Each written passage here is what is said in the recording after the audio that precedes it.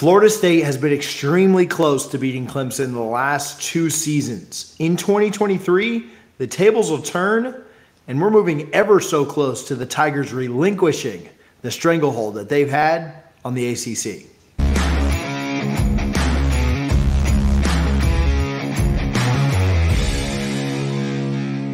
Thank you guys for tuning in. Thanks for watching the video. Appreciate you guys coming to the channel as always. Excited to talk about today's topic. I think Clemson fans are a little bit worried right now. We're going to talk about some reasons why. We're going to go through a few of my thoughts. I'd love to get yours down below as we start to look way ahead to the 2023 matchup against Clemson. I know that we're a long way off from that. I know that we got a long way to go between now and then. But I think it's time to start setting our sights a little higher at FSU and as FSU fans and supporters. And I think that's what we're going to measure success by this season. Clemson fans are worried right now. Don't let any of them tell you that they're not. I know they're still the top dogs. I know they're still the ones that won the ACC this year. I know they're still the ones that went to the Orange Bowl, though they got embarrassed in that. I think Clemson fans are scared out of their minds because they know that the run that they've had in this ACC is closing in. Now, I'm not saying that Florida State's overtaken them or Florida State's the team to beat or Florida State is definitively the better program. But they know that this run of easy ACC wins year after year after year after year is coming to a finish. They already lost the 2021 ACC, and they're probably not going to win in 23 either if Mike Norvell and the Noles have anything to say about it. Jordan Travis is going to be a main piece of this. He's the best quarterback in the country, according to Pro Football Focus. We did an entire video on that, so I don't need to go through and defend myself against the angry Clemson fans in the comments that will be taking issue with that statement. But he's the best quarterback in the country when it comes to, actual ratings and the way that, people who get paid a lot of money to break this game down look at things.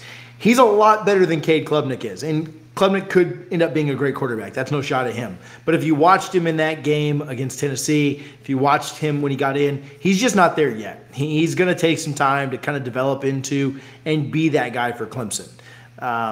Jordan Travis being the best quarterback in the country is going to be a huge asset for Florida State, and it's going to be a big reason why they have a great chance to go into Death Valley this year and get a win.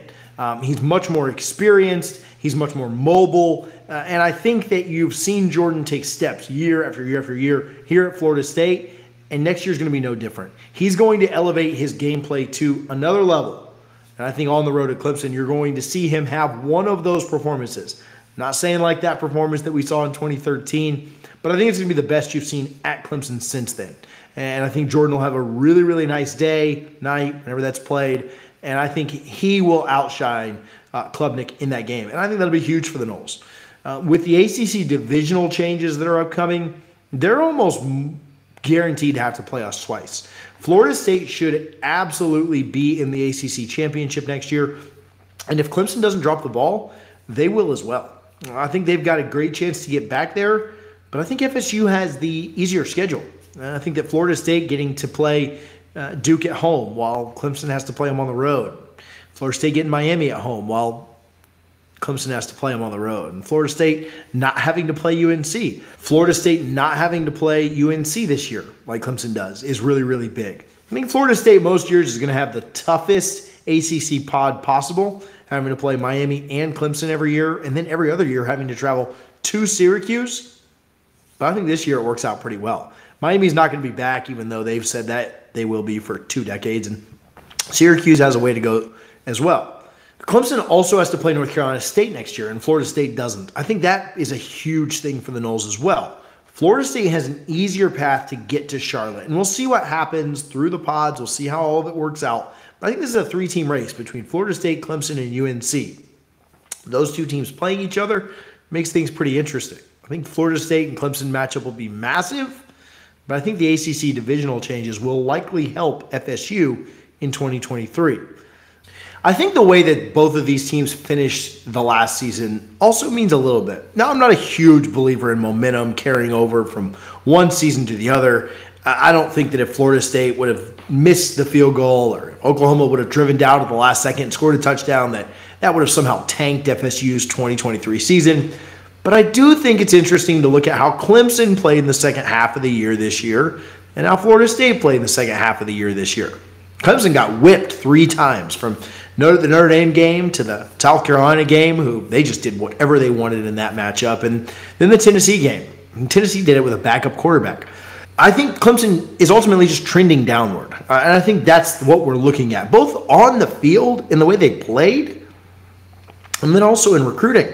There's a huge drop-off in recruiting this year for Clemson. They're used to stacking top 5 and 10 classes year after year after year, and this year to come in at 14th overall, it's just not very good. Now, granted, that's still ahead of FSU, and Florida State needs to pick it up there as well, but the gap is closing, and that might not be because Florida State's doing their job and over-recruiting like they should, but Clemson's coming down to the pack, it seems like.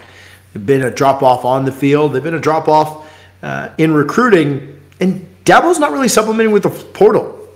He's gone on record and said that he doesn't really think it's good for college football, and he whines about it and complains about it, but he's not taking advantage of it. Meanwhile, Florida State's been excellent in the portal, and they've made massive additions. They've gotten guys that have gone on to be all-ACC guys, first-round draft picks, and they've really done a great job. Clemson fans notice it, and they get frustrated. If you read their message boards, if you read social media, they're frustrated that Dabo won't dabble, nice pun there, in the transfer portal. And I think they're getting upset about that a little bit. I want to talk to you a little bit about the coaching things that are going on at Clemson as well. But first, I want to tell you about Gramco. You can go to thegramco.com, use code TJ25. Maybe you have a Clemson fan that you want to send some gummies to, maybe put them in a little bit better mood. You can use TJ25 at checkout to get 25% off of your order. Again, TJ25, thegramco.com, the best Delta 8 products on the market. They're Noles founded, they're vet owned, and you get 25% off of their products today using TJ25 at checkout. Appreciate them for their support. Go to thegramco.com and shop right now. Hiring at Clemson's been a little strange lately. Obviously, they've had some world-class coordinators there over the last few years, but a lot of those guys have moved on and left. Think about Elliott. The other guys that they've had, like Jeff Scott, and you think about Venables, who we just saw in the bowl game. They've not replaced those guys with the same level of coordinators. And to Dabo's credit, it would be impossible to replace guys like Brent Venables with a coordinator of that level. But they've not even attempted to. They've really just kind of done this internal promotion thing, try to mold people into those roles. And I think you've seen the drop-off from that. You've seen the way they played on the field. You've seen what the recruiting has looked like, and it's just not been what we're used to out of a Clemson staff. It's not to say those guys will never be what those other coordinators were, but I think Dabo is choosing the harder route to go in replacing them. Dabo frustrated Clemson fans again by doing something he did a few years ago. He refused to move on to the more talented quarterback of the future and stayed loyal, I guess you'd call it, and stubborn to the quarterback that he had starting. DJ wasn't the guy this year, and he had his best game against Florida State, of course, but he just wasn't that guy. And where would they be right now if Cade had come in earlier? Fans were frustrated, and Dabo shows that he continues to not learn from mistakes, as he did the same thing with Watson several years ago. He's making a lot more mistakes more frequently than he did in the past, and he's also growing more stubborn. Again, I know they're very different situations, but it reminds me a lot of the end of the Jimbo Fisher era at Florida State. Florida State fans know what to look for when the signs of the facade are cracking.